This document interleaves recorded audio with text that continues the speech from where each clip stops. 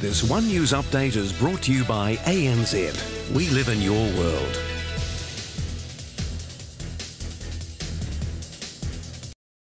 The power supply in a portside town hangs in the balance tonight following a mudslide. The slip swamped the Lyttelton substation this morning after a night of heavy rain.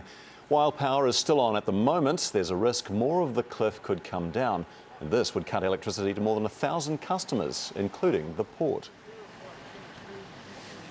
The main effect will be on the township should a power cut happen, and we've got some diesel generators ready to go just in case.